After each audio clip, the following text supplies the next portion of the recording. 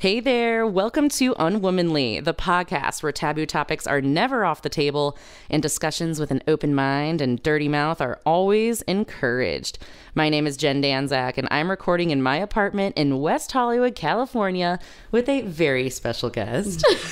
She rocks a red lip better than anyone I know, straight from New Jersey and living that bi-coastal life. She's the boss business bitch we all can learn from. Welcome to Unwomanly, King Kris.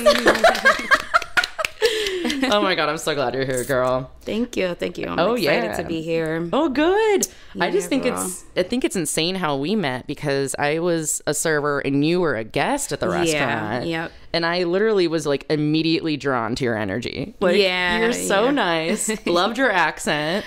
Yep. I mean, you have so many titles, girl. Like entrepreneur, creator, founder, owner, and even senior clinical scientist, right? Mm-hmm. So what does that entail? Like, you take part in cancer research, right? Yeah. So I primarily oversee drug development for cancer research. So it's essentially monitoring clinical trials before the FDA approves a drug, a new drug or therapy for cancer. And so I have scientific oversight of the research sites that's actually producing experiments. So it's an interesting career. Yeah. Very, very dynamic, but oh my God. Sometimes I think I'm like a lot more humble in that role than people, because some people are like, wow. And I'm just like, yeah. It's like super administrative. I'm like rolling my eyes in the back of my head. Yeah, I've been in life science for 13 years and been in cancer research for about 5. So I see firsthand how drugs are made, how drugs are developed, like that entire process and what it takes to bring a drug to the market for people. Yeah. Oh my God. Yeah. And like I'm assuming you got your bachelor's and your master's. Right. So I have an associate's in business administration marketing. I have a BA in sociology and an MBA in business administration. And I got an online certificate from Harvard for improving global health. Wow, that's incredible. Yeah. Not many people can say they have a certificate from Harvard. Yeah, certified in improving global health from them. Oh, hell yeah. Do you think that those degrees really helped you succeed in even becoming an entrepreneur as well? Girl, listen, let me tell you something. I didn't know what the hell I wanted to do. I just know I wanted to be very successful and have like a liberated and abundant life. Yeah. And I just was like going to school, trying to figure shit out. I wanted to be a nurse. I wanted to be a lawyer. I wanted to be all this shit because there was no guidance really on what you should do. It's always the status quo: go to school, get a job, you know. And I was like, I just want to run shit. I just want to, I've known that for a very young age. I've even wrote in my high school yearbook, like I see myself being wealthy and owning a lot of businesses, but never quite knew what that entailed. So I kind of stumbled on cancer research. I didn't even I was actually losing my job, and I was just like, I have to do something. Get out of here. And that's when I was interviewing. Unemployment was running out, and I was like, fuck, if I don't get an answer to this question, like somebody tells me yes. And that's when I got the job, and I was like, oh, this is dope. Like I really like enjoy it, but I need to do something that solves a bigger problem that I've been seeing in my industry. So that's how I started my first business. Because I know you did an investment company, right? And you still have that? Yeah. So I'm the owner of Moneystone Investments, which I'm a professional equity investor. So that's just building like, portfolio. I'm super big on financial literacy.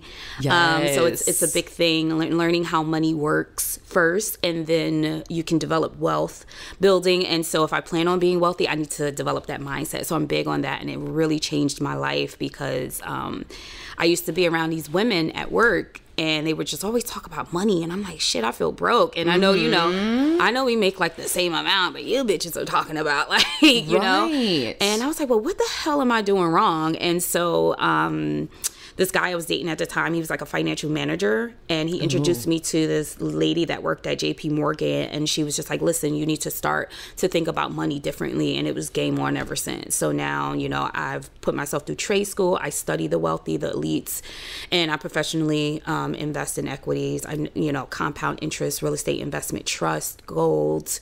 You know, I have like a portfolio that I manage. I've actually taught stock trading classes before, like any information I have for people. Oh my God, that's incredible. Yeah. Oh my God. I have like one stock portfolio that someone else made for me. I've barely touched it. I'm so bad at investing already. Oh my God, good for you, girl. Like, was there any specific piece of advice that she told you that really sticks out that you do every single day, like when it comes to financial the stuff? Discipline and just keeping my mind sharp with what's going on around me. Like learning the whole investment world gave me a lot of insight on the economy and like how things work and how it affects me.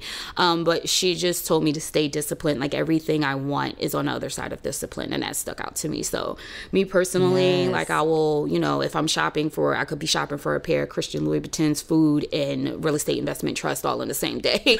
So, you know, I want to own a lot, and I understand that's what the wealthy does. And in order to acquire that, you have to do that through ownership, and it's something that, you know, my family and my community could use too, because financial literacy is something that's lacking in the Black community vastly, where, you know, no one in my household was talking about stocks and, you know, saving and 401k. It's like, what is that? How does that work? Taxes? And that wasn't common language in the households. But, you know, making six figures, it's like, you know, I want to have something to show for it eventually, not just, you know, ticket items or, you know, nice trips and things like that. It's very important that I define my financial legacy, like and leave that behind. So I'm big on that. I mean, a majority of people in this country, in the world, are paycheck to paycheck. Exactly. You know? And it's no way to live life. Like it's just no way.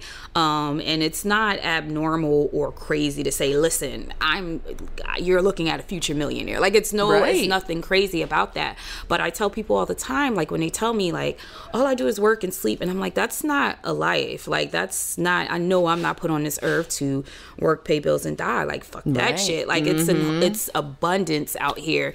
And so, you know, I'm big on my money, making money. I'm big on, you know, if my job tells me they don't need me anymore, that I don't have to scramble and go on unemployment and borrow and things like that. I've been through before when it, you know, I fell on hard times. So I'm very big on that, like knowing how money works, knowing how these banks work, just all of those things. And my friends and I have these conversations often too, like when you're like, oh, my 401k, and I'm like, listen, if you knew how to handle your own money, you wouldn't rely on others to do it. Like, you know, just gain that knowledge, because that's what's going to put us in where we are not on Social Security, because there won't be Social Security when we get ready to retire. I was thinking that too. I'm reading all into that too. Yeah, so it's, you know, it's been a game changer, and she gave me a strategy essentially to, like, you know, pay myself first. So you know, pay like so my business Money Stone investment, it owns whatever equity I want to invest in. So it could own tangible gold, it could own land through the market, it could own real estate through the market,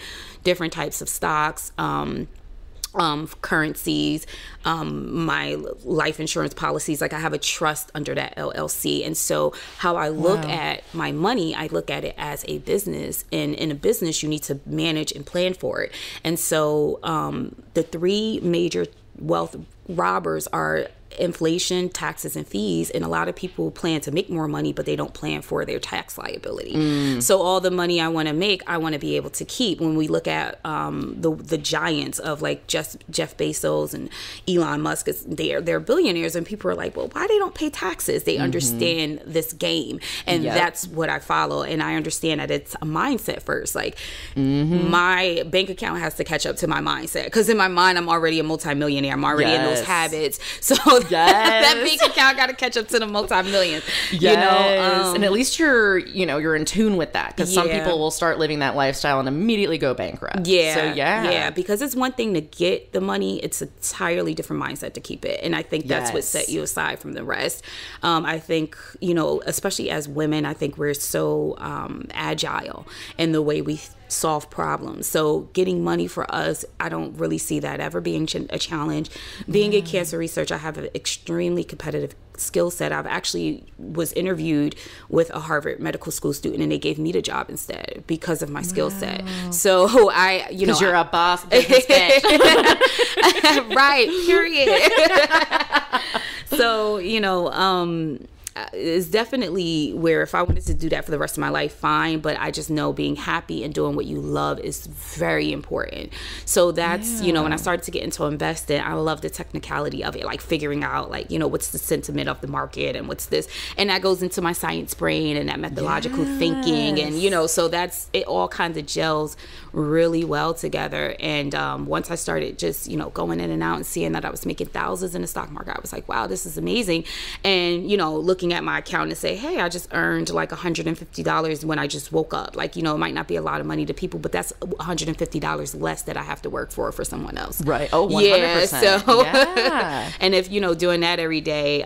So, you know, I created that as an entity because that's how I look at my money as a business. Yes. So I manage it that way. I invest it that way and things like that. Wow. Yeah. How did you get over that own personal hump of being like, can I be a business owner? Can I actually do this? Because so many people have it in them and don't realize it, myself included. Yeah. And even when you tell me about your brand and your podcast, I'm like, I get really excited because I'm like, wow, like, you know, women, we can use this space to be ourselves and not be judged for lacking feminine energy.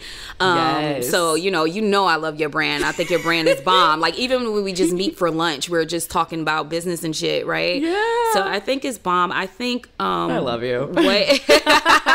It's the truth. It's the truth. I think what challenged me was just I always had that confidence of like, whatever I want to do, I know I'm capable of doing it. Mm-hmm. So I never really had that like apprehension of that. But just in my career, I've been challenged a lot to step up to the plate to lead. And that helped me, you know, in my business and even in my life when I realized how people gravitate towards me, when I realized the opinions of my friends and family. And they're like, yeah. And that kind of has me like, maybe, you know, I can do this. But I've always thought like, listen, I'm going to do this. And it's always, you know, it's a huge thing I think entrepreneurs need to have is a lot of confidence and trust the process. Like, please trust the process. Yeah, because everybody wants to be rich now. Yeah, you know, ignore the noise because it's a lot of noise. We have access to so many things, and you see people like living this lifestyle you want. You see people, businesses are taking off, but that's a mirage. Everyone's not going to show you the process and the downs, the ups and downs of it. I always say entrepreneurship, if you don't want to quit like at least every day, you're not doing it right. Because that's what you're going to go through constantly. And even when I created OurHealth, it was the same thing. I just felt like it was the most impossible thing in the world. I still do kind of feel like, oh my God, like it's so much to do. And there's other platforms that's very similar to mine's, and just seeing what happens in healthcare and the medical disparities and discrimination and things like that.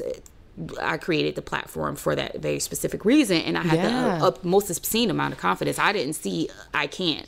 Like, I didn't see that this wasn't going to happen. I just figured this is what I want to do, and this is what I'm going to do. And girl, the roadblocks started hitting me, and I was like, what the fuck? Like, you know, and, you know, money is like oxygen to us entrepreneurs. So it was that, it was the guidance, it was the networking, it was which way do I go? But I got really comfortable and excited about the journey and not the goal. So that was a major part, because even looking back on my personal life, the journey is what is the most profound thing that I can say. Like, I'm pretty much numb to when I tell people I'm a clinical scientist or they know I make over $100,000 a year. I'm pretty much numb to that, because that's really the goal for a lot of people. 6 figures, masters, great career. And I'm pretty much numb to that. But when I look back on the journey, that's the part that always excites me about it. Yeah, more than anything. How far you've come? Absolutely. And you're not even close to where you're going, girl. Exactly. I'm just like not even there yet. I don't feel like Yeah. And how are you able to find like your niche? Because a lot of people realize like you got to have that, you know what I mean? And myself included as well. Because you, with OurHealth, you nailed it. You found something that needs to be done that no one else really, you know, explored yet. Yeah. You want to talk about that? Like how that came about, how OurHealth came about? So I know that being in healthcare, I genuinely love the field of life science and cancer research. And I would listen to my friends and family have these terrible stories about their experiences with doctors, how they felt lack of communication, lack of treatment, and essentially lack of respect in a health setting. And I never could quite understand that, because I felt like, I know I do what I love. I work with some great people. So how can this happen? And I just felt like it was my social responsibility to do something bigger than myself for people who look like me, because I pretty much got tired of being in a position to do something and not doing it. And I feel like that is true boss level, true entrepreneurship, is where you are in servitude of others and you're serving someone other than yourself. Like your calling is a lot higher than you. So that I just felt like, all right, I'm going to start a consulting company. That's what it was at first. I'm going to go in these doctors' offices. I'm going to talk to them about, just diversity and inclusion and cultural competency. And that was super ominous, because even at work, doctors are like, what do you want? Like, and I'm just like, listen, I'm your fucking monitor. Yes, so it was pretty ominous. And then I was just like, well, my one friend, she would always call me and say, I can't find a doctor. And I'm like, well, look on, your insurance. Nobody wants to look through a list. Nobody. And I was just like, in my apartment one day, and it just came to me, and I was like, I need to create a platform where I connect people who look like me to doctors who know how to treat them. And that is how I came up with that entire platform of OurHealth, also giving us options, and where I create not just another app that people can look for a doctor, but where they can learn and feel comfortable and find empathetic care and find a sense of community. And that's when I started to become extremely passionate about it. The more I would talk to people about my idea, because I know our ideas as entrepreneurs are our babies, but I know just going through the journey, never marry the idea, marry the solution, because the solution can come in so many different forms. So not sit there and getting stuck in the idea of like, I have an amazing idea, because it's nothing if it's not executed, right? Like knowledge is powerful, but that's only if it's executed. So that's how I feel about like this whole idea. And I would just talk to people who look like me, and they would say, yeah, I have this bad experience, and I just want to go into a physician's office where, I'm comfortable with someone who understands my social economic background. And I said, that makes a really great point, and I would explore that point further. And even in research, I would see there weren't enough Black people in clinical trials, so I would raise the question in meetings, how do we know if this is working for other genetic makeups? Oh my goodness. And so those, and that's how I got into it. And I just been working on it ever since, looking for beta users. I want the honest feedback from our community. I'm mentally preparing myself for whatever technical issues we're going to have, whatever backlash I'm gonna face, because that's the early phases of it. Right. But I'm looking super forward to just seeing this launched and seeing the finished product. But just it was really what I saw in my career, and really what I've heard from people in my community that just said, what, it's fine to have this great career that I love. I'm traveling all over the country. I'm making, a great salary. I could do whatever I want when I want. But what does that mean if I'm not helping anybody? What does that mean if I'm not solving a solution? So I feel like it really is my passion, purpose, and commitment to solve these issues within healthcare. Yes, girl. And that's something that this country has really struggled with in general. And people can't even afford it to, and then you come along and are giving solutions that people may not realize. Like you mentioned to me when we were at lunch one time, like some people can't find a dermatologist because they're used to, Caucasian skin, Yep. That's just that's crazy to me, because I never realized exactly. that. And what's funny is, I don't think that was something I've thought about, right? Because we don't necessarily think like, oh, get a dermatology checkup. We go when something's wrong, specifically, and that's due to lack of health literacy as well. But then, looking through medical, just knowing what I know in the industry, I'm like, what? There aren't any illustrations of Black skin in these books, or how to treat Black skin, like what a rash would look like on me, So these things are consistently overlooked, and it will deter anybody who looks like me from seeking healthcare. And I studied sociology, so my dissertation was regarding my history, and a large part of it was just discussing these poor medical ethnics and practices that were passed down through generations of medicine.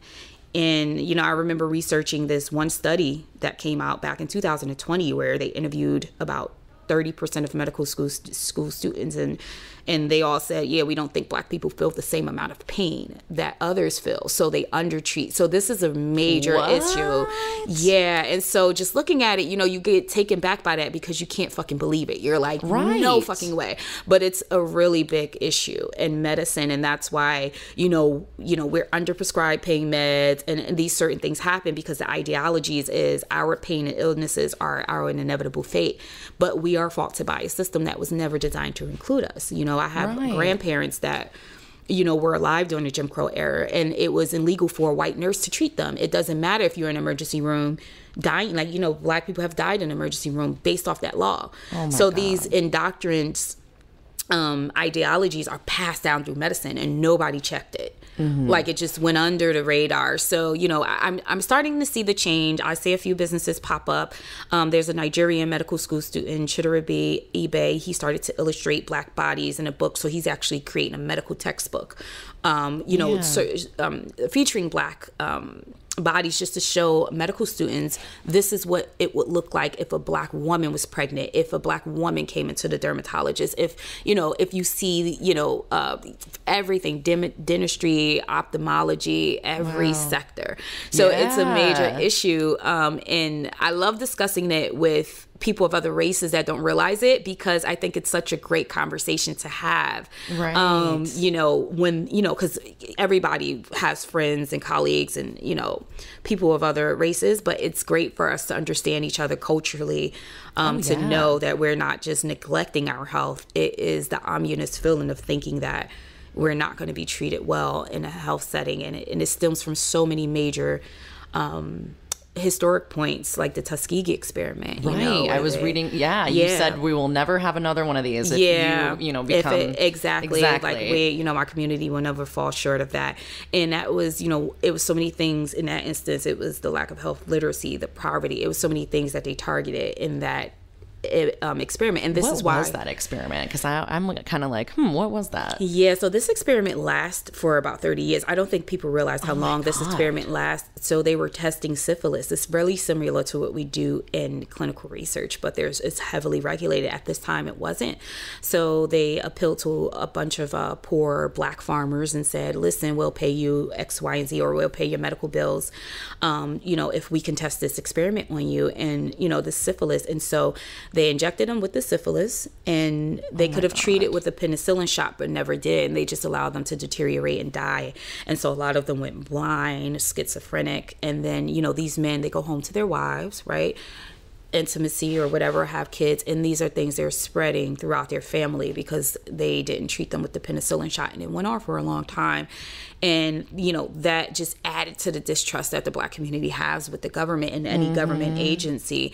And I'll tell you now, in my industry, it is highly illegal to approach anybody for any type of clinical trial without them signing an informed consent, which is a 16-page document that outlines the risks, the benefits, the payments, who's conducting this, who you need to contact, what is in this experiment. And I have to actually look at that the moment I'm on a research site. Like, did this patient consent? If not, remove them immediately from this experiment. They have no knowledge of it. Shut this all down. So that's part of my job for sure. Like, oh my goodness. Yeah. And that document has to be reviewed a few times. It has to be approved by the ethics committee. So this one experiment has lingered throughout history for us, and that's probably why you see the surgence of the Black communities. Like, I'm not getting COVID, I don't trust the government, and these traumas and these experiences that just passed down throughout generations for us, because it wasn't that long ago. It was like around, I want to say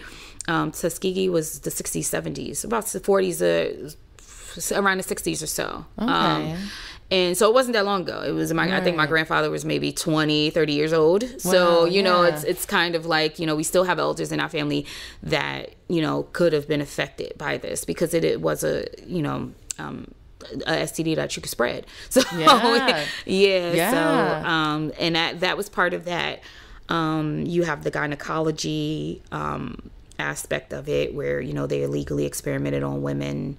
Oh my goodness. And so, you know, these people are dubbed the founding fathers of medicine. So if they're teaching their ideologies down the line, then we have this seamless way of thinking when they treat a Black patient, and it's a subconscious bias, right? Exactly. A lot of it is very subconscious, you know, and that's what I'm trying to fight against, the subconscious bias. And some of them don't, you know, realize, is it that all doctors are racist? No, but they do work in an inherently racist institution. And so that influences their decisions and when they're caring. So, and generational as well. Generational. Yeah. And so, you know, that's what I want the problem I want to solve. I've actually had 2 great doctors in my personal care that was not Black, but they were culturally competent enough to identify something within my own personal health that saved my life. So these are the things that I need my community to connect with, because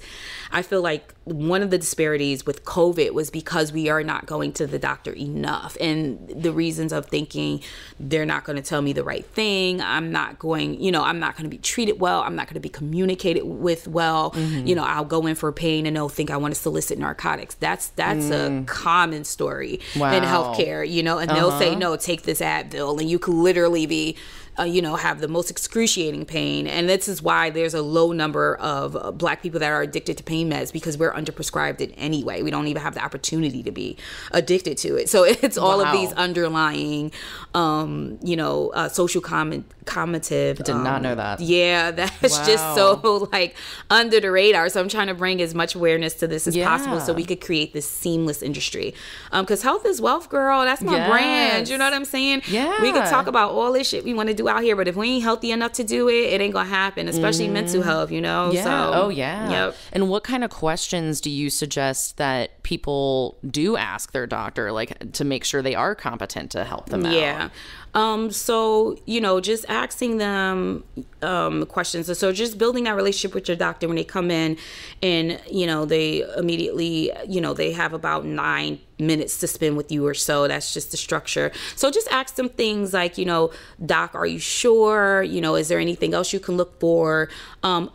Always be honest. Full disclosure, they're not there to judge you. They're there to treat you. Who gives a shit what the person that is caring for you thinks at the time? So just giving full disclosure and following up and being thorough. Hey, what is this medicine? What does it do? What is it for? What are the side effects of it? You know, like, what are my treatment options? You know, what are other things that I can do to help solve this issue or to help prevent it? Like, provoke that kind of conversation. And I know it's ominous and it's intimidating because we're not often in circles where we're running across doctors and lawyers and stockbrokers and things like that. You know, things are changing drastically now due to the impact of technology and other things, but you know, it can be very intimidating, right? You're sitting in there and you're like, oh God, I don't really want to tell this doctor this is what I'm doing. I don't know, blah, blah, blah. It's, you know, I go in there, I'm like, listen, doctors like are low key borderline my fucking therapist. I'm like, dude, listen, I woke up, this is what I did, like from A to soup to nuts, because I understand as a healthcare professional, these things are needed to care for you properly. So always ask for treatment options. If you're given any type of medication, know what the side effects are, know what you're supposed to take it for. Always schedule a follow-up to make sure that whatever condition you have, you're healing from it properly, or you have healed from it.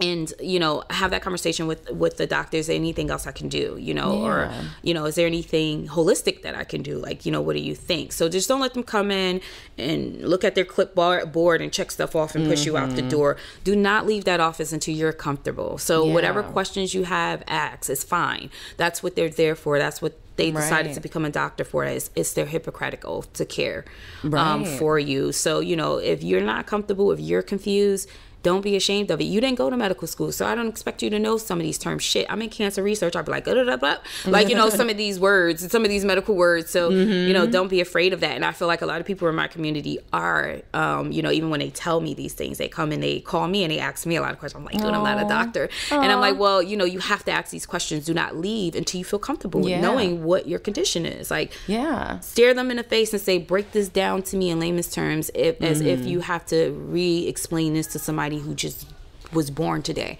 You know, Right. just start to build that relationship, because that is the person you have to trust to care for you. But be in the know, be in the driver's seat. Like, don't sit in the back seat. Be right, autopilot your own fucking health. Like, seriously, It's be like, true, yo, though. doc, like, you know, can I see my labs, and let them go through those labs and show you what they mean, and, you know, things like that. We deserve to know. Yeah, exactly. Yeah. It's our body, it's our health. And I remember getting a lab workup after I recovered from COVID, and I was just sitting there like, well, and I look at labs all the time, and it's different when it's you, right? It's so fucking different. And I'm just sitting there like, what is MCV? And he was just like, he explained it to me. It was the lab value, and I was like, oh shit, you're right. I know what that is. But you know, that's my approach. Like, what is this? Why is this high? What does that mean? You know, ask those questions. Yeah. And that's what I like to encourage my community to do. Right. And Yeah. luckily with your app that you're coming out with, Yeah. will already alleviate a lot of that confusion, because Yeah. a lot of these doctors that are going to be on that app already have met this criteria. Exactly. Of being able to help. Yeah, and knowing that, you know, that they're servicing a specific population that has been disserviced by this industry for a very long time, and just knowing that the genetic makeup is different, and there's certain things to look for. And I remember my doctor told me verbatim, you know, there was a lab value of my glucose, and he said, this is typically high in African American people, but I'm not going to overlook this because you're Black. I'm going to check into this more. That's the type of care that we need, because those things are vastly overlooked, because the predisposed notion is, okay, they probably live in a certain environment. They probably eat, make a certain amount of money to where they eat a certain meal. And yeah, this is going to be, that's it. You know, it's their inevitable fate. And we also accept it as such too. Like, hey, my mom got, you know, diabetes, or my mom has cancer. And it's like, what kind of questions are you asking? Because, you know, we say all the time in urban colloquialisms, closed mouths don't get fed. So what is it that you're asking so that you are very privy to your own condition? That's what I mean by being in the driver's seat. You got to be very knowledgeable of your health, because if you catch a lot of, you know, if you catch something, that could mean life or death for you if you don't know what the fuck is going on with you prior to. Oh yeah, you know. Oh, absolutely. And also a major issue, the mortality rate of infants with you know, Black infants. I have a friend that's a labor and delivery nurse, and you know, the rate of death with Black women and babies are 3 times higher than any other race. So this is another you know, big issue. Prenatal care is lacking for us, so that's why there's an influx of Black women seeking doulas and having babies in their home. So that's my app. Also plan on listing those options for my community as well, because I want to create that environment where they feel comfortable with options. And if they do not have the trust in the providers, it's our job to rebuild that trust that the Tuskegee experiment destroyed. Wow. Yeah. And do you have certain types of care? I mean, you already mentioned dermatology and you know, prenatal. Are there other like certain ones that you're going to focus on, or literally everything? It's really comprehensive. So it's mental health therapists, which, you know, mental health is a big thing in our community. OBGYNs, internists, oncologists, dentists, ophthalmologists, holistic practitioners, registered dietitians, right? We, you know, like, again, going back to our diet and things that are heritage food that's common in our culture, causes these influx of high cholesterol, diabetes, obesity. You know, so being linked with registered dietitians, you know, all types of practitioners. So I definitely want to start with primary care physicians. Everybody needs one. I know most of us go to the doctor only when shit's wrong, but we need, you know, preventative care is something that will save your life. Oh yeah. Yeah. So your body's like a car. Don't wait till the check engine light comes on for a fucking oil change. Get your oil change periodically to keep that car running smooth, and that's the best way, you know, I can describe it. Your you know, analogies are incredible. It's so true. Yeah. So and my engine light is on right now, bitch. Right? Girl, because let me tell you, I just got my OBGYN checkup, so I'm big on it. I do my checkups all the time, and I was fortunate to find a Black dermatologist too, because I go for a skin screening as well, and she'll like look at like very thoroughly at my skin, and was able to find like a small mole that she biopsied, and it was there for years. And it was just like, so many doctors was just like, oh, okay, that's just, they didn't recognize it, exactly. you know? Everything was fine, but it's just that extra thoroughness and knowing, right. you know. So I plan on listing, you know, those practitioners. So I'll start with doctors, internists, oncologists, and some holistic practitioners as well. Nice. To give the community options, because that's what they told me. They said they need right. options. Right. So that's what I'm gonna do. Yeah. Yeah, and it has really cool features, like, you know, it has where nearby parking GPS embedded in. So you click, you know, once you hit the link of the doctor's office, it navigates you. Oh, nice. It has a patent pending community boardroom where it's kind of like you go in and you join a conversation on what people were saying. Instead of like a Facebook group where you have these conversations, you'll go on the app. Like, you know, I'm looking at this doctor. Let me see what they say about Dr. So-and-so. You can personalize your patient profile. Yeah, you could write your reviews. Okay. We're not going to forget your reviews. We're going to solicit those from you. Like, how was your experience? And any doctor that, you know, continues to fall short of anything less than 4 stars, we'll consult with, hey, what's going on? Where, you know, you're on this app for a specific purpose. They're not being satisfied. Where's the disconnect? So they'll go through our diversity and inclusion consultation if they fall short with that. Because, you know, I work in healthcare. It's the gauntlet behind that fucking desk. I can imagine. So, you know, I kind of, you know, I see it from both worlds. And I think that's what gives me a competitive edge over other apps that are similar to mine and other platforms that are like mine. It gives me like that competitive edge. We write blogs. We write a lot of blogs to increase health literacy. You know, I've wrote a very intricate one on how viruses work, how vaccines are made. Like, it's super sciencey, but you know, I try to break it down as much as possible. So that, you know, just a while you wait type of feature. So while you're in the office waiting, you could just go on the app, look at, you know, listen. And if you don't have time to read, you can listen. There's Audible blogs. So things like that, like, just makes it very interactive. And it just empowers my community to manage their care, you know? And that's the biggest thing that I feel like is so important, is our convenience, because we're trying to do so much. We're trying to recover from things that were destroyed throughout our lifetime, and the shit gets busy. You know what I'm saying? So it's so convenient when you could say, you know, I got, you know, you'll get your reminders for your appointments and things like that. And then we're going to scale up to merchandise. You know, we're going to have like some nice merch. Little orange. Yep. We're going to scale up to that. You know, and just different things. And I just really plan on this being the preferred platform. So, girl, I'm so ready. I'm so excited for you. Oh my gosh. I'm so ready. Yeah. Thanks. And I mean, I've been on, like, you know, CedarSinai.com and like looking at, you know, different doctors, and it'll tell you like what race and stuff they are. And, like, what will you say to people that are going to be like, oh my God, well, what about the white people? Blah, blah, blah. Because, like, you know, I know what I would say, but you know what I mean? Yeah, no, I get it. And I've heard it before, like, so many times from, like, colleagues. It's like, well, and even my business manager, mentor, actually, was like, well, you know, if I was a white guy, would I be able to find care too? Would I be able to? And I said, yeah, you know, you will be able to also find care, but you also have to understand that this is a unique population. This is an underdeserved population that's being treated. You know, if you're considered the majority, so it's easier for you to access this care. My target is the disproportionate rate. Right. So this is extensive to LGBTQIA plus community as well. So my operation business manager, she is well reputed. She works at NYU now, a transgender woman. So we're working on those type of benefits and doctors as well. So we're targeting marginalized groups to get the care.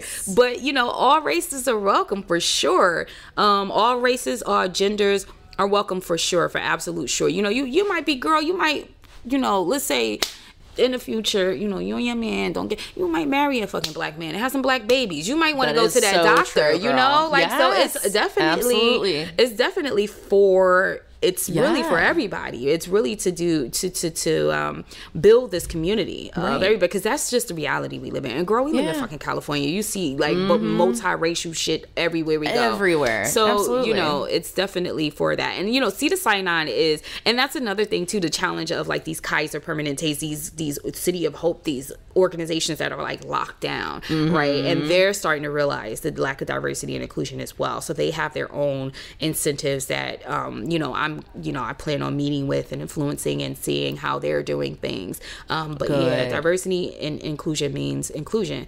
And I always say, you know, diversity is going to the party. Inclusion is being asked to dance. See, the white people are at the party already. Now we're trying to ask the black people to dance. Yes, bitch. You know, that's how I go. Oh my goodness. Yes. Wow. That is so true. Yeah. So that's the point of it. It's so important for people that look like me to realize like, how important this is for people like you. You know? And people don't. You know? That's the conversation that, you know, I want to have. You don't know what you don't know. And if I was growing up in a white household, I probably wouldn't expect to learn about the woes of someone who doesn't look like me. That's just not something that someone's going to teach because they don't experience it, right? And that's just the reality. And I don't see I don't think that's the issue. The issue is the blatant blindness to it. And some people have this subconsciousness where they're like, just like you, like, oh shit, I didn't know that. Just like certain things my Asian friends go through. It's like, I didn't know that. Yeah, because I'm not Asian, you know. Now it's time to have this conversation and solve this problem collectively together, you know. And that's how I look at it. So that's why, you know, even though the major challenge is that there are only maybe 6% of black doctors nationally. So even statistically, there won't be. Yeah, girl. And even in my industry, we make up 6% of cancer research professionals, girl. That's no joke. And it's my God, you're giving me chills. Yeah, that's just absurd. It's absolutely no joke. Like the lack of, you know, the representation. And so, you know, representation is wildly important because, again, you know, I think we're starting to realize, like, okay, this person is just as capable of this job or, you know, buying this car or buying this house. And it's becoming where people are realizing, like, shit, we were doing this for so long. We didn't even realize this was an issue. So now it's time to have those kind of conversations and collectively solve it. So, you know, with that issue, to make the community feel comfortable, I don't want to see, you know, a white doctor. I don't think they're going to treat me properly. Just knowing that they will be vetted before being listed on this app, and black doctors will be as well, because you know you got some of them that grew up in a different environment where they don't come into contact with their community as much, you know. So everybody's going to be well vetted before being listed on this app. And if you're white, Asian, or whoever, and that's your preference of what you want to see, by all means, join. Dang. And so then how do you even design an app? I've never done that before. Girl, how did that whole process go? This is no fucking joke. Like, you have to have a designer, or do you do it yourself? Yes. So I wrote out my business plan. It's over 100 and some odd pages. But yes, bitch. Within that business plan, mine is like 10. It's just mumble jumble. Girl, I was writing that shit like, what the hell? Every idea and thought I had. Good for you. So I was writing it out. It started as a sketch of services. What does this look like? What is my unique value proposition? You know, what's the solution? What's the problem? And so within that part of the business plan, I have these specific features that I designed, that I know that I want to see, that I know my community wants to see. And so I went to a app company that builds these types of apps. Now, a lot of people do this on their own.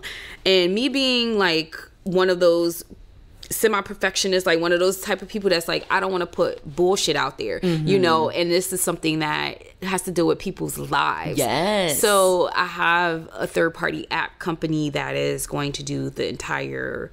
We actually have a meeting tomorrow, the kickoff meeting.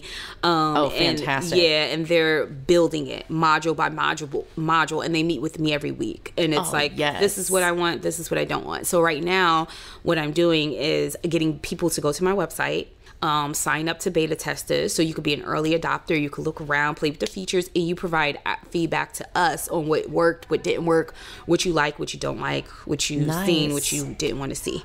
So is it just OurHealth.com, or it's www.ourhealth/wixsite.com. Don't judge me, y'all. Entrepreneur here, struggling entrepreneur. You'll get that out. I'm getting it all out the way. I do have the domain name reserved, OurHealthOurWay.com. So everything is super in early development phases, but I've been pushing the brand on Twitter, on LinkedIn, and on Facebook. You know, just doing all types of things, just pushing the brand and getting our name out there. I mean, you're posting, I'm seeing it all, you know. Thanks, and that's, you know, that's, people realize you got to keep up with even that too, and do trademark stuff. This is where it gets pricey. Yeah, girl. But it's important, you know. It's very important, and that shit is no joke. And I think, you know, entrepreneurs, we kind of skip over that part. We just want the end result. We want the money, you know, we want the fame, we want the be on the Forbes list. But, you know, those things are nice. But what's important to me, I feel like if I save lives, if I improve someone's health, or if they came to me and said, yo, I listened to your Audible blog, or I read it and it helped me, that to me is going to be the ultimate success. It is not going to be successful for me to make money. I'm financially okay now. Like, you know, I'm not where I'm struggling in between paychecks. I don't borrow money, you know, I'm good now, you know, but that to me is going to be the ultimate level of you know, success. And then, you know, the different cars and the different bigger houses and those things, that's going to just be the icing on the cake for it. And absolutely. you know, the fine husband too, girl, because, you know, I don't play, you know, it's coming. It's definitely coming. But you're going to be the breadwinner, bitch. Yeah, right. You know, my niece's mom made a joke the other day. She was like, bitch, you are the husband you want to marry. I was like, that is so funny, because women, we are like, you know, they let us, you know, they gave us the opportunity, and we sure know we've always been worth it, and we've always been capable of doing this. One thing my grandfather used to always say, if you want something done right, you better get a fucking woman. You better hire a woman. And I say, granddaddy, that's smart. You right? Yes. He's smart. And he's smart. Maybe you were lucky and had, you know, like grandparents and parents that were able to do that. But I know a lot of people have to get over that hump of what they were taught, and you have to reverse that. Like, you know, girls aren't supposed to do this stuff. Or, you know, so it's just, it's important to really put yourself out there, and people don't. And because it's a very ominous thing of feeling like you're being judged. And that's why I love the Unwomanly brand so much, because it just it's a space for women to, you know, be themselves, right? Not be this same traditional way of what people describe as femininity. It's not weakness. Being feminine is strong. Women are capable of pushing fucking humans out of their vagina. If that's not strength, I don't know what is. You know, so it's, you know, and do that and run businesses and excel at work and go to school. These are all examples of strength. So I think the definition of femininity is just so skewed in people's minds, where people all automatically think of it as servitude, the weaker the weaker gender of individuals, you know, the submissiveness, the humbleness. And I don't think that defines being a woman. I think what defines being a woman is waking up every day saying, putting your feet down to the ground to where it shakes the devil, and they know that you're walking in your purpose and in your path and your position, and you're going to do whatever needs to be done to get to that point. That's being a fucking woman. That's being a boss, right? You're confident in yourself. You walk into the room and your energy commands attention, because you are just walking on the shoulders of your ancestors and everything they sacrificed to get you to where you are. You have that. You know that. You're falling in love with that journey. You might be sitting at the table saying, you know what, Jen, we can't get the champagne now, but bitch, see me in a couple of months. We're gonna be popping all these damn bottles. Like, you know, that's what it is for me. You know, and it doesn't have to be where I need to be dainty. I could say fucker shit, right? That's what I'm really thinking. That's what I mean. I'm a woman. I know what I mean, and I know what I say. So, you know, it's really that balance, and it's such a stigma. Women are always judged like, oh, you're just being a man because I'm going out making my own fucking money. Who else is gonna do it for me? You know, like, so, you know, that's what being a woman is. But it takes a special kind of man to like really understand that. And I think when, you know, it's such this war of feminine and masculine energy where you know, women are adopting more masculine energy because we don't have the opportunity to be super dainty. Like, I don't have time for that shit. Like, you know, I have to run a Target, I have to be in this meeting, I have to go here, I have to do this, I have to catch this flight. And that's a woman. That's fine. If I got to put a painting up or something, if I got to fix something around the house, I got to do it. Exactly. You know? And I don't have to have all these aesthetics to be feminine. I don't have to have all this going on to, you know, to wear lipstick to say that's what makes a woman. It's like, no, it's the virtue. Like, you're not paying attention to the virtue and the nature and the energy that's feminine. And I grew up around strong women, dominant women. And so that level of like confidence. And I'm just like, listen, when we first had that conversation, I'm like, girl, you better tell that man what you want. Don't be lying to these men in the bedroom. You know, that comes from women know what they want.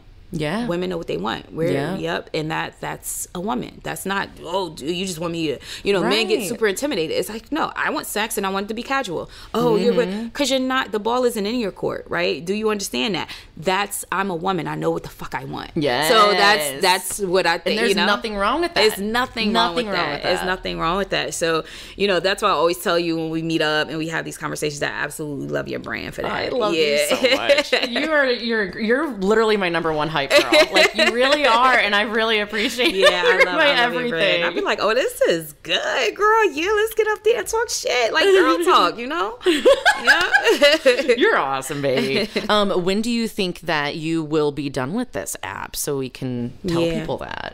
So I am looking to, it takes them about 4 months to develop. So really? That's it? Yeah. I was thinking longer. Yeah, Damn. 4 to 6 months. So hopefully, I want to create more of a realistic goal. So I want to have this done by like the end of summer. And then I'm doing a major launch party. There's going to be like red carpet type situation. Yeah. We're going to have the Unwomanly podcast there reporting live. You can interview different users and things like that. Yes. You can just go around and report live. That'd be so bomb. Oh my God, girl. So this is my vision, to have all of this. And I just want to do something that is so much greater than myself. I feel like I'm in this position for a reason, girl. I feel like these people hired me over a Harvard Medical School student for a reason. 100%. I feel like when I walked in that room, I ran back out. I will never forget this. And I almost didn't follow through with this. When they hired me, I called my grandfather. I was trembling. I said, oh my God, these people look so intimidating. Nobody looks like me. And my grandfather said, the reason why you need to be in that room is because nobody looks like you. Exactly. And it was game over from there. And everybody was standing up like, I'm a doctor and I've been in the industry. And, we were all introducing ourselves at the first meeting. I was like, swallowed that pit, and I was like, my name is such and such, and this is the experience I have. So I been with it ever since. So yeah, you are such a boss business bitch. I'm serious. That's why I admire the fuck out of you. Oh, thanks, girl. They always say if you are the smartest one in the room, you don't need to be in that room at all. You don't need to. And that's honestly, I've really learned that. Like, I love to be around people that inspire me, that literally have me on the balls of my feet. And that's how I got into the whole financial literacy. Like, I was sitting there and these bitches were talking about moving around $75K from one account to another. I was like, what the hell am I doing wrong? You know, and that just hit a spark in my head. And, coming out here to LA, meeting phenomenal women such as yourself. Shout out to my homegirl, Bria, who's the founder of The Right Kind of Black Girl. Just running into women like that.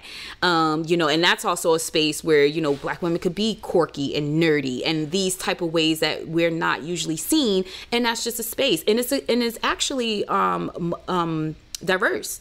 Because there were also non-Black women that were joining. Like, yeah, we want to know more about the dynamic of Black women, like the multifacetedness, what you've been through, what's your history, what's your experience. Right. Because it's just a conversation that anybody, that we all can have. Absolutely. Collectively and productively. If you're not learning, you're not growing. Exactly. Like, I want to be a student of the game for the rest of my life. Like, I feel like the moment I stop learning, I'm done. So, running into people like that out here was really it was really the eye opener for me. Like, it really was. Like, I can fucking do this. Like, I need to do this. And I run into so many Black people that's like, I cannot find a doctor. Like, I don't know where to look. I can pay for it out of pocket if needed. And I'm just like, this is it. This is what I got to do. This is my calling. Yeah. And how do you approach potential investors? Because I know that is a huge deal with business. That shit is no joke. It really is. For one, they want to see something super tangible, MVP, which is minimal viable product. So they want to see this prototype. They want to see that I have users. They want to see that people are, that it's in demand and that I'm actually able to weed out the competition. So my biggest competition now is ZocDoc, which is an app that I've found doctors on. Okay. So, you go on ZocDoc, you book an appointment, very similar to my app, but, sure, anybody can do that. But I'm creating a sense of community on my app. I'm creating a platform where people can learn and be comfortable and feel safe and really look for the care they want. Right. So that's why it's OurHealth, Our Way. And it's not just the search process. There's more to it. It's more to it. You get your know before you go patient checklist, know what questions to ask, what rights you have as a patient. App is HIPAA compliant. You're knowledgeable about that. So I have these competitors, Health and Her Hue, which is Black health app for Black women, because the mortality rate of infants that die, Black doctors 24/7. So I have some of these competitors, but watch out. I'm coming because absolutely. I got some things in store in the pipeline that I feel like I'm keeping my ear to the ground. And what's keeping me grounded and what's keeping me humble is my career, because I love what I do, and it's keeping my eyes and ears open in the industry 24/7. It's giving me that humbleness of this is a reality. Because as an entrepreneur, it's easy to get caught up when them dollars start rolling in, when that success starts rolling in, the cameras are flashing, you're like, yeah, I made it. And if it's not where I'm successfully executing the goal of saving someone's life, then I don't feel like I'm successful at it. So that's what's keeping me in the know of things. Like, okay, this is an issue. This is something else I could have, I could solve. This is another problem I could solve. This is something else I could do. Because girl, I've been having so many ideas for businesses. I'll be like, after this, then this. So it's just always about being, doing something greater than myself. And it's so frustrating that they already want users. They already want, to see that information. And it's like, dude, like, it's one of those, like, you have to have the degree in order to get the job. Right, exactly. It's the same scenario. The investors definitely want to see the business plan, which isn't a problem. They want to see that I have a tech founder, which is hard. A tech founder, someone that's technical on the team. They want to see this amount of views. They want to see that this is in demand over my competitors. Like, and it comes down to monetary wise, like how much are you making now?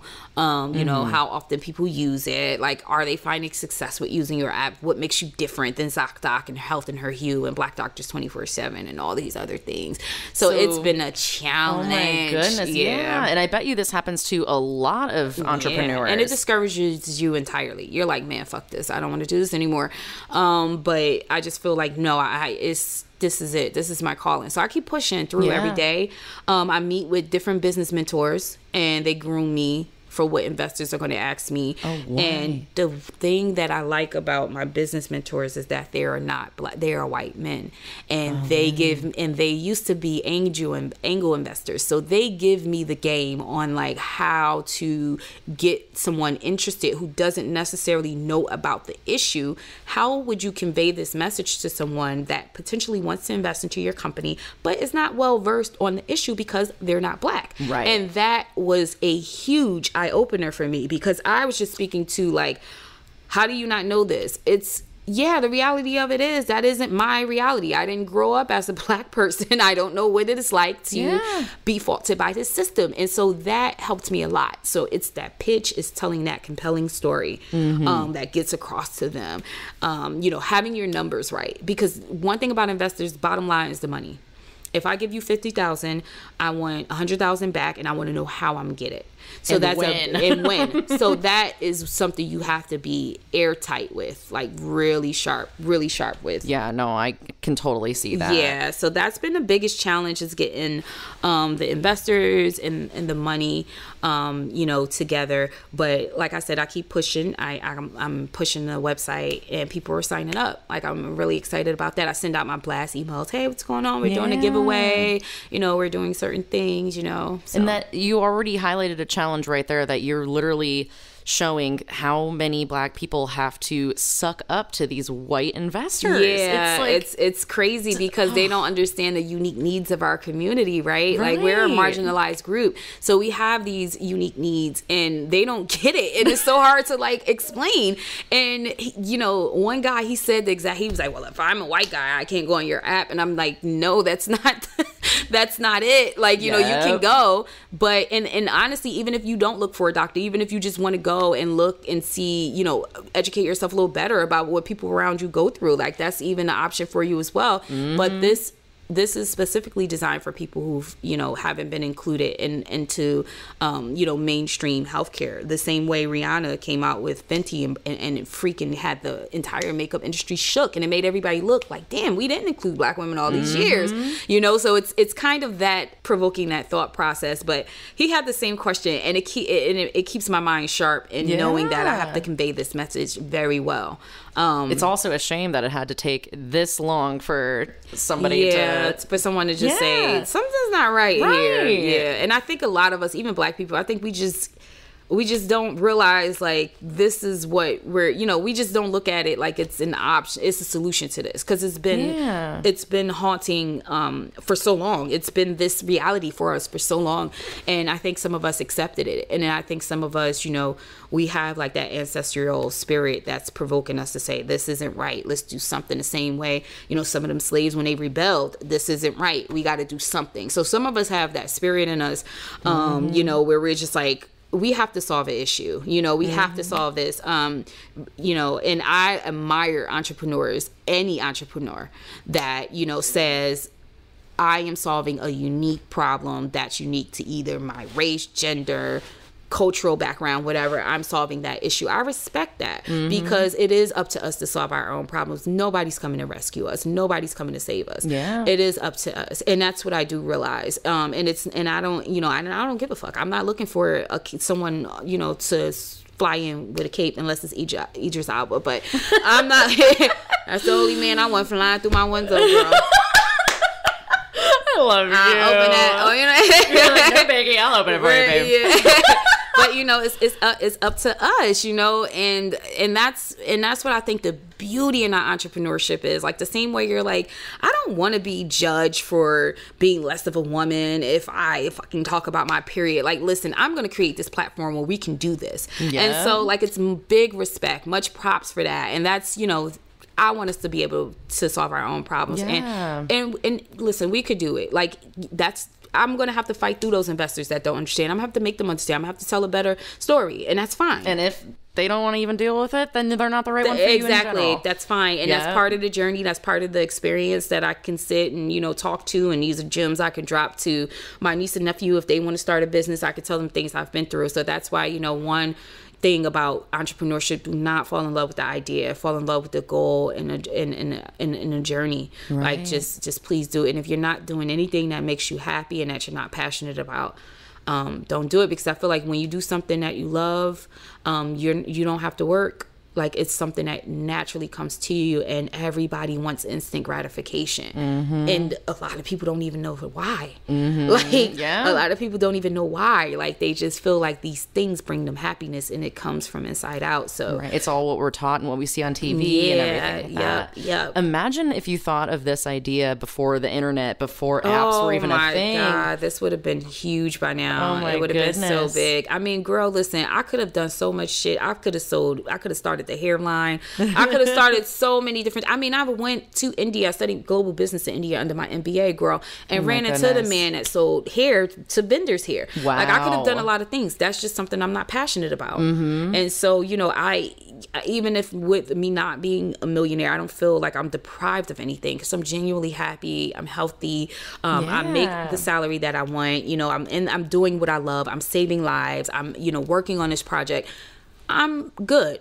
You call it the Yelp of Physician Search. Yep, I call it the Yelp of Physician Search. I want it to be that preferred platform that if you're ever looking for a doctor, for preventative care, for checkups, if you want to go to a holistic practitioner because traditional medicine isn't your thing, that's where you go. The same way you go to Yelp for when you're looking at reviews for restaurants. You're looking at reviews for these doctors. You're giving your comments. So that's what I want it to be. Our health, our way. Yes, girl. Oh my gosh. I'm so excited for you. I'm so excited for this launch. Yeah. And it's gonna go so many places. I'm so excited. Cannot wait. Thank you so much. I really appreciate it. Yeah, girl. Oh my God. Well, thank you so much to the boss business bitch, Kris, for being here and coming onto the podcast. You are incredible. And obviously, make sure to keep up with Kris's company, OurHealth, and the app by following OurHealth on Facebook and Twitter, and get connected with a physician that will suit your needs in your community. So keep a lookout for that launch. I'm so excited. Thank you so much. I really appreciate it. And keep up with me and the Unwomanly podcast by following at Unwomanly Podcast on Instagram.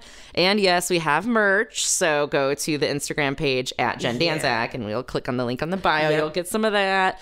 But yes, thank you so much for listening. No problem. Thank you. Go out there and start your own businesses, bitches. That's right. Boss up, girls. Tell us all about it in the DMs. Yep, that's right. Ain't nobody coming to save you, girl. Get up, put 10 toes down on the ground, and show the world who you are. The world is waiting for your value and your gift. You're amazing. You're amazing. I'll see you next time here on Unwomanly.